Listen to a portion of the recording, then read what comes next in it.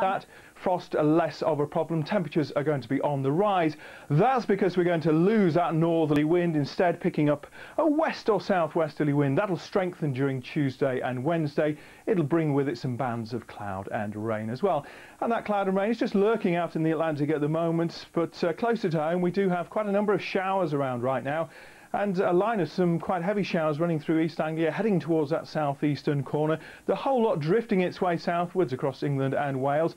It should tend to clear away during the early hours of the morning, leaving us with just a few showers peppering some of those North Sea coasts. But elsewhere, a reminder, it is going to turn pretty chilly, and there could be a few icy patches across parts of northern England and Scotland. Tomorrow then, still a few showers left over on some of those North Sea coasts, becoming confined more and more to East Anglia and the far southeast of England, as we see more cloud coming in across Scotland and Northern Ireland. Bit of rain in the far northwest perhaps, but elsewhere it's looking pretty good after any early mist and fog. Plenty of sunshine around, and those temperatures on a par with recent days, 9, 10 or 11 degrees or so.